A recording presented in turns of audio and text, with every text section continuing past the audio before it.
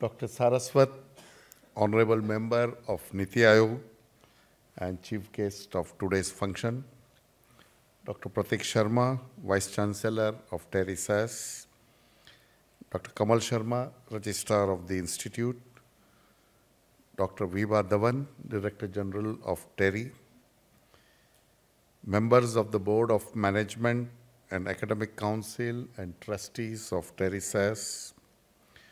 deans, faculty members and the staff of the Institute, members of the media, distinguished guests, and my dear students.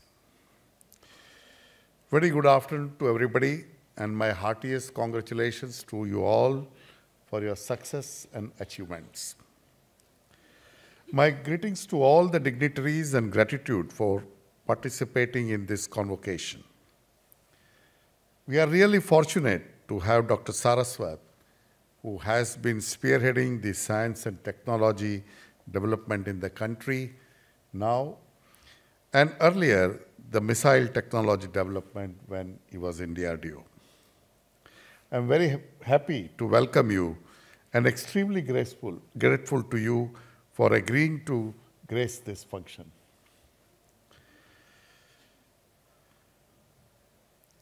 Today, you are all going to be graduated, and we have gathered here to recognize your achievements.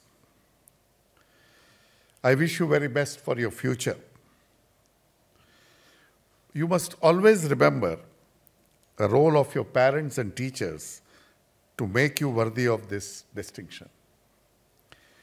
My compliments to all the teachers who have mentored you to make you capable to step out and set your own goals.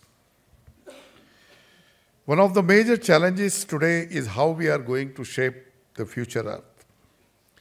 Last 2 centuries, we have seen unprecedented growth driven by technology and created north-south divide or a digital divide. The issues of livelihood, poverty, and food security are severe in rural areas, not only in India, but throughout the world. In view of this, our Prime Minister has given a clarion call for G20 cohort, One Earth, One Family, and One Future, for the working towards this goal. It is our duty to ensure sustainability of the planet Earth as it provides us resources, energy, and supportive ecosystem to survive. Human activities have major impact on the Earth system and affected the environment at the local, regional, and global levels. Such large-scale global environmental changes have major impact on food, water, energy, and human security, and in turn have threatened the sustainability of humanity. The threat to human security from weather and climate variability can be episodic, as cyclone, or slow, inconspicuous as a drought, but more damaging in the long run. Such fluctuations in climate in the past have an impact on civilizations.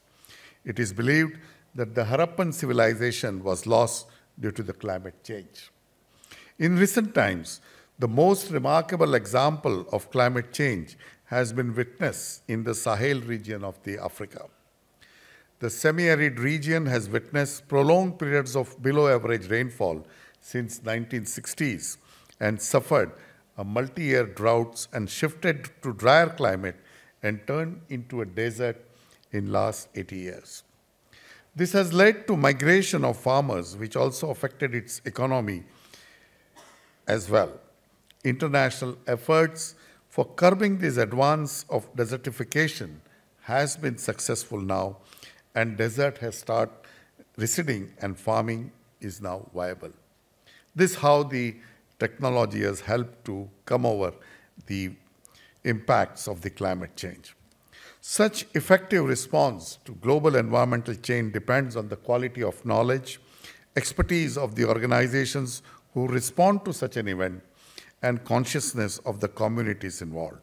Hence, the building effective resilience to climate change needs to be addressed in an integrated manner at the three levels of system: global or the earth system, social and human systems. The dynamics and interactions of the earth system affect at various spatial and temporal scales to humanity within the boundaries of the earth system. Hence, we need to create a social system that means a political, economic, and industrial structures to provide base for fulfilling human existence. The social system depends largely and affected by our lifestyles and values, which allows us to live healthily, safely, and securely. The inequities in the social system will not allow human system to survive. Hence, we need to develop human and social system to tackle the issues related to global climate system so that human beings continue to live sustainably. To address these goals, we need to understand how Earth as a whole is changing due to natural as well as anthropogenic activities, or how fluctuations in global system affect human activity. We need to build international partnerships of academia, government, business community, and civil society to support such kind of generation of scientific knowledge and integrate with natural and social science and humanities. Such knowledge will help to address the challenges of environmental changes and sustainability. We need to encourage both disciplinary and interdisciplinary excellence in collaboration with public, private, and volunteer organizations. TERI SAS has imparted such knowledge to you. I am sure this will help you to bring sustainable development in the country. Your emphasis should be on solution-oriented approach in order to anticipate or predict and manage the global environmental change through research on a transformative pathways, scenarios, and innovation. Such approach will facilitate to understand the requirement of what kind of institutional, economic, social, technological, and behavioral changes which are required to attain global sustainability.